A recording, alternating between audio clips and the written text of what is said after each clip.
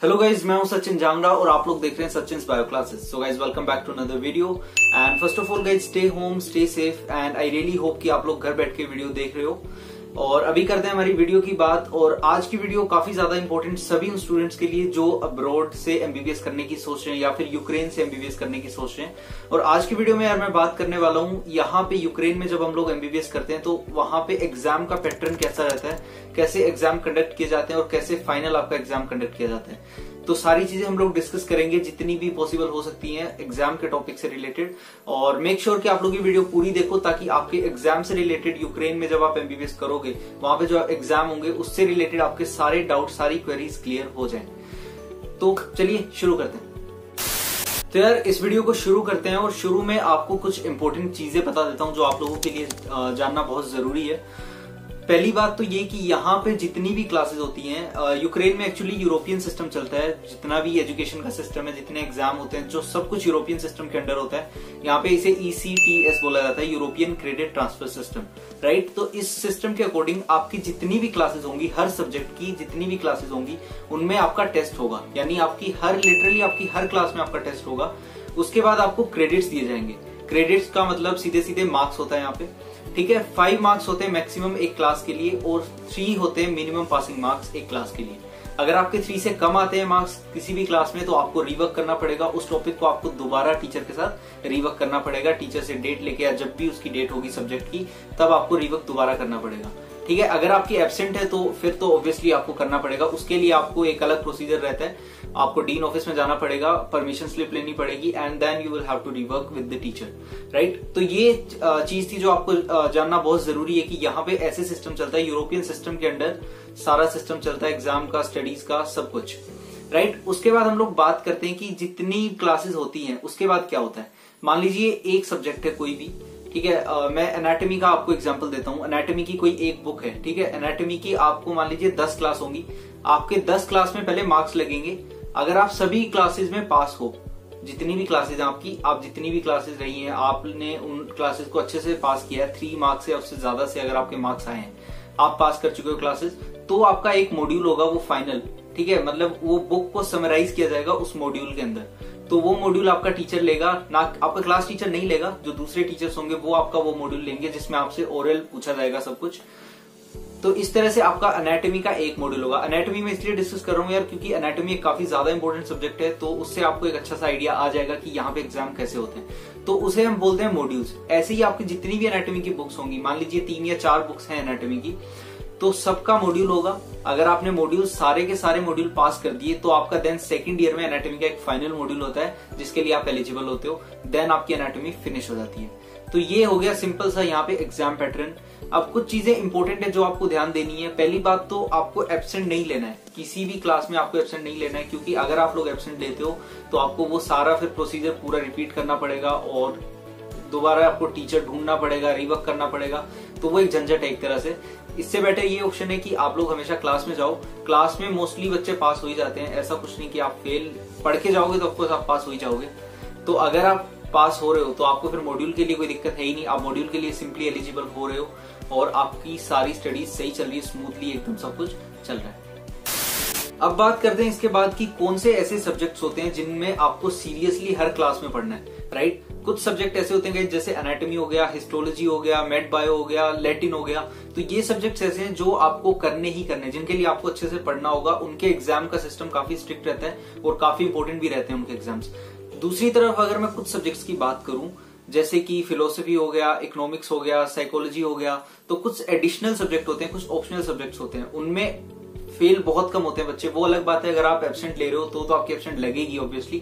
But अगर आप लोग क्लासेस में जा रहे हो, अपना काम कर रहे हो डेली, आपको पढ़ने की भी जरूरत नहीं है उन सब्जेक्ट्स में। आप फोन यूज कर सकते हो, गूगल करके अपना पेपर वेपर कर सकते हो। तो वो सब्जेक्ट्स एडिशनल होते हैं, उनमें आपको टेंशन लेने की जरूरत नहीं है। सिर्फ आपको पढ़ना है कुछ मेन सब्जेक्ट्स के लिए, जैसे फर्स्ट ईयर में एनाटॉमी हो गया, हिस्टोलॉजी हो गया, मेड बायो, लैटिन, केमिस्ट्री।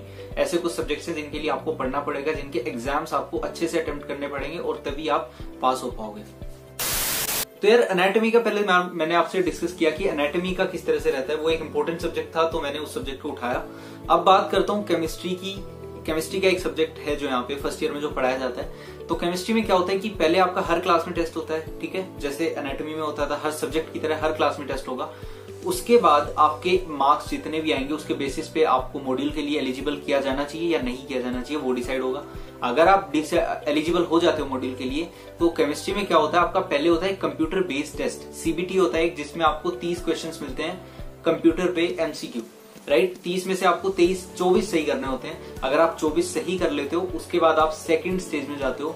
आपका सेकंड स्टेज में वाइवा होता है, टीचर आपसे वाइवा लेगा, एंड अगर आप वाइवा पास कर लेते हो तो आपकी केमिस्ट्री क्लियर हो जाती है। ये सिंपल सा केमिस्ट्री का है आपका एग्जाम का पैटर्न। उसके बाद मैं बात करता हूँ एक और सब्जेक्ट की, जो है हिस्टोलॉजी। हिस्टोलॉजी में क्या होता है, हिस्टोलॉजी में थोड़ा सा टेढ़ा है एग्जाम का पैटर्न। पहले आपको बुक्स में पहले आपका होता है कंप्यूटर बेस्ड टेस्ट सबसे पहले, ठीक है, उसमें भी वही सिस्टम है, 30 के करीब आपको एमसीक्यू मिलते हैं, उसमें से आपको 24 सही करने होते हैं। उसके बाद अगर आप लोग एमसीक्यू पास कर लेते हो, एमसीक्यू वैसे बुक्स में से ही होते हैं, कहीं बाहर से नहीं होते, जो आपको बुक्स दी जाती है, यहाँ से आपको बुक्स प्रोवाइड करी जाती हैं, उनमें से ही आपको एमसीक्यूज मिलेंगे। उसके बाद एमसीक्यू के बाद आपका स्लाइड टेस्ट होता है। आपको माइक्रोस्कोप पे स्लाइड आइडेंटिफाई करनी होगी एंड उसका नाम बताना होगा कि कौन सी स्लाइड में क्या दिखाया जा रहा है आपको। अगर आप स्लाइड पास कर लेते हो तो आप फिर वाइवा दे सकते हो। वाइवा टीचर आपको वेरिएंट देता है, वेरिएंट में आपके 4 या 5 क्वेश्चंस होते हैं। पहले आप लिखते हो उन्हें, ठीक है, टीचर की मर्जी है वो लिखवाए या सुने, बट आपको वेरिएंट दिया जाएगा। तो ये सिंपल सा हिस्टोलॉजी का हो गया पैटर्न। अगर मैं स्लाइड की बात करूं ना, तो कुछ टीचर्स हैं जो स्लाइड लेना पसंद करते हैं, कुछ नहीं करते, तो स्लाइड का ऐसे ही चलता है रफली, ऐसी कोई दिक्कत नहीं है। बट इंपॉर्टेंट है आपका CBT, computer based test, and then आपका ओरल यानी वाइवा। तो ये हो गया हमारा हिस्टोलॉजी का एग्जाम पैटर्न। अच्छा यार, मैंने डिस्कस किया अभी एनाटॉमी का आपके साथ, फिर दूसरे नंबर पे मैंने डिस्कस किया केमिस्ट्री का, सॉरी, एंड देन आपके साथ डिस्कस किया कि हिस्टोलॉजी का एग्जाम पैटर्न कैसा रहता है। तो यही 3-4 सब्जेक्ट थे जो मेन है आपका, जिन्हें एग्जाम पैटर्न पता होना काफी जरूरी है, राइट। अगर आप इंडिया में हो तो आप अपना प्रिपरेशन पहले से करके आ सकते हो, और ताकि आप अच्छे से यहाँ पे परफॉर्म कर पाओ, अपनी जो भी स्टडीज है उसमें आप अच्छा दे पाओ अपनी एकेडमिक्स में। बाकी सब्जेक्ट्स का भी सेम ही रहता है पैटर्न, बाकी इतना कोई दिक्कत नहीं है। बाकी सब्जेक्ट्स में भी ऐसे ही हर क्लास में टेस्ट होगा। देखो, एक चीज आपको समझनी होगी कि यहाँ पे हर क्लास में टेस्ट हो रहा है, तो इस चीज के लिए आपको प्रिपेयर रहना पड़ेगा, आपको हर क्लास में पढ़ना पड़ेगा, तभी आप लोग पास हो पाओगे। क्योंकि अगर आप लोग पास नहीं हो रहे हो तो आपको रिवर्क्स करने पड़ेंगे, और अगर आपके रिवर्क्स में देरी हो रही है तो आप फिर मॉड्यूल यानी एग्जाम के लिए एलिजिबल नहीं हो पा रहे हो, तो आपको काफी दिक्कत आने वाली है, राइट। उसके बाद फिर काफी दिक्कतें हो सकती हैं आपको। तो मेक श्योर अगर आप लोग आ रहे हो यहाँ पे, तो मेरे कुछ टिप्स होंगे आपके लिए। और नंबर 1 टिप तो ये होगा कि रेगुलर रहो हमेशा क्लास में।